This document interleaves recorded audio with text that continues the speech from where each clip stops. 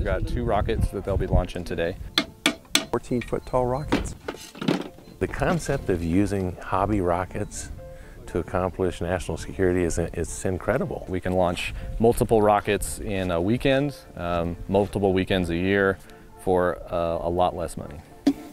Currently we are preparing the electronics bays, which is where the altimeters are that are going to separate the rocket. Flight-relevant environments are very important to us in the nuclear weapons complex to prove in, to qualify some of our technologies. So you couldn't do this anywhere else. My involvement really was around trying to move us from an unclassified site that we have out in Kansas to a place where we could do OUO, or official use only, and eventually classified experiments. So we have 2 of these, the other one's in the back of that car. Kansas City provides payloads. We have about 8-inch diameter by 18-inch long payloads, so experiments that we're using to mature technologies and look into new things. So we take our payloads, we put them on a university hobby/competition rocket, and then they fly the rockets for us. So we gather data in flight.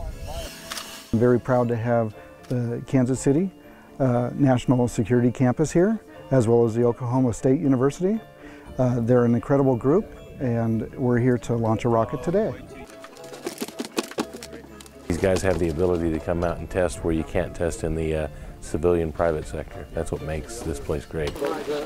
They're on my right hand, right hand. Okay.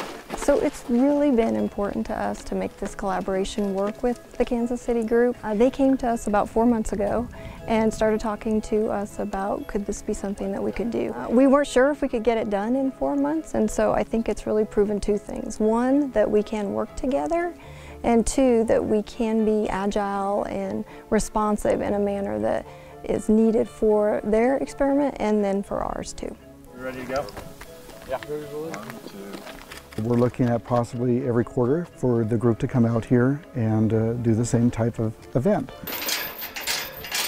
We're about to launch 2 rockets, you know, a couple miles up in the air, Mach +1. That's pretty exciting. Yes.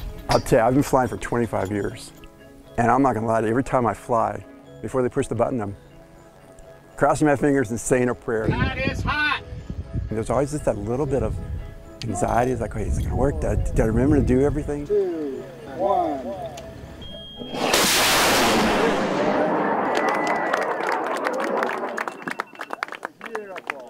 It's a beautiful, when it comes out, it's a beautiful thing that comes down, just gently lands on the ground, and we're gonna walk out and pick them up. Woohoo! First one.